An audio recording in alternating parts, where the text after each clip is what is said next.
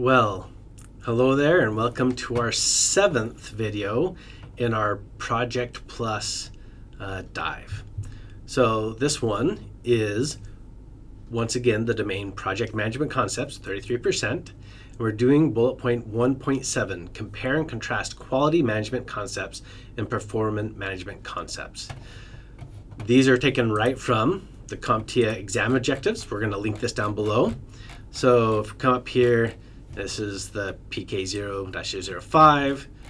We're still on domain 1, which is 33%, and we're on 1.7 right here. Let's go. So, looking at this, quality and performance management concepts. So we need to look back on how we did things retrospectively. We need to learn about how to do them better. And this is used in agile methodologies, and we use it in a lot of other areas as well. If we don't learn from our mistakes, we're bound to repeat them, right? In a sprint review, this is an agile meeting where the team showcases what they've done with stakeholders at the end of a sprint. Then we have service level agreements, SLAs. So an SLA is a contract between a service provider and a client that specifies what should happen when, how quickly, the level of service. It helps set a measure for performance, targets, right? That help ensure accountability and set expectations. Key performance indicators and objectives and key results. So key performance indicators are metrics that evaluate the success of an organizational project in achieving a specific objective. So they are very precise and measurable, right? Where objectives and key results is kind of a way of measuring results needed, the results needed to achieve certain objectives. So I think of key performance indicators. So let's talk about coding. Lines of code written. Could be a key performance indicator. Where the objective or the key result is the client is happy about what's been delivered. So you'd have to survey that over time. So cost and schedule performance. So we have cost variance, so the difference between what we thought it would cost, what we budgeted of the work performed, and the actual cost. So this is a difference, the variance.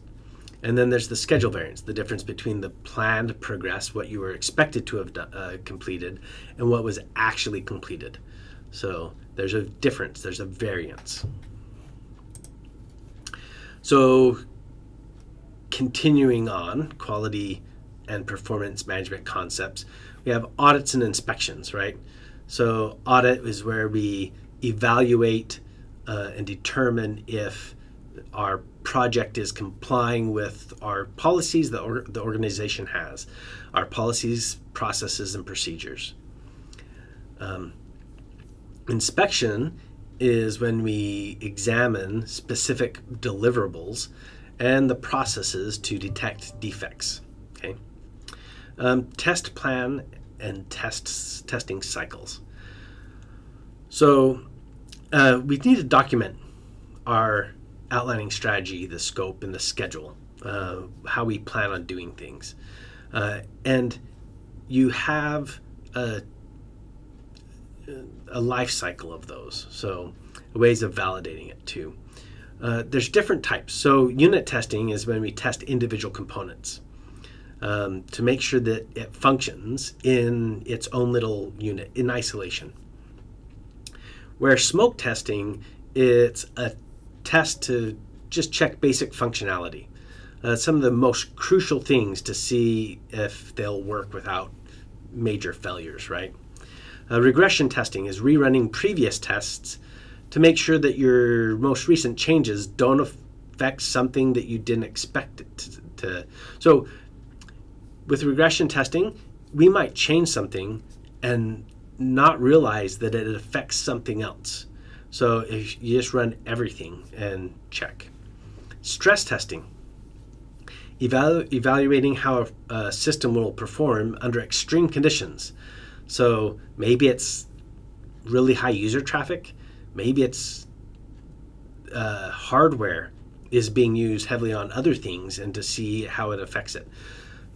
One of the biggest things that's caused problems with my systems in the past has been backups.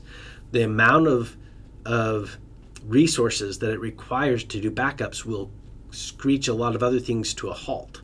So you need to make sure that you're doing backups in a way that it doesn't affect things so much. But that's a great time to do some stress testing. How is my system performing at this time? And if we add a little bit more, is it going to topple over? Performance testing is trying to see how responsive and stable it is, and is it responding normally when it's under a large amount of workload. So I've used a lot of different applications to do performance testing. Roadrunner, I think, was one of them. I've even used plugins to browsers. I can't remember what they were called. That would just iMacros was one of them. Loadrunner, iMacros. There's a lot of others to do testing, and they can be used for performance or stress testing or regressive testing. User acceptance testing. This is the final phase where you actually have people testing the system to ensure that it's working up to spec and meets the real world scenarios. Then you have to verify and validate. So verification and validating. So verifying that everything has been produced accordingly and determine whether it meets the actual requirements, and validating the final product to ensure that it meets the business needs. And then post-implementation support. You need to provide support for after it goes live, making sure if there's any problems, they can be addressed, because nothing's perfect. So I want to tell just a really quick story about user acceptance testing. So I worked on projects that would last sometimes years. And I remember this one took probably, I think it was a 4, 5, 6 month project. And we would have people testing their stuff throughout. And we had multiple test passes to production to make sure that everything was good to go.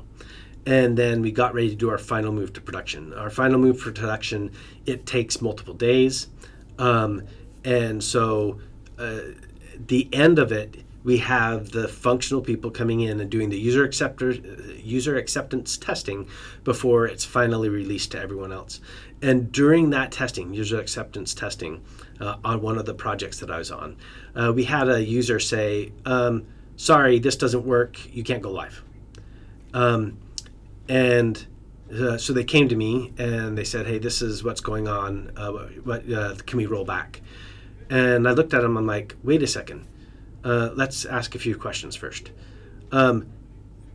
You validated, because they told me they validated this has been a problem the whole time. I'm like, why didn't we catch it earlier? They weren't testing it earlier.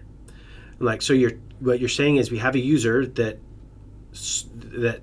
signed off on all the others, and there's now a problem in production, that are pre-production, and they want us to roll back and redo all this work because they didn't do some work. And I said, do we have alternatives? And I said, because as I'm looking at this looks like a small issue, very small issue, that should be able to be fixed in a couple days, maybe a week, and it's not needed by then. Can we go live, realizing that they caused part of the problem by not testing it, not catching it earlier, and we fix it after the fact? So he took that back to the project meeting, and the answer was yes.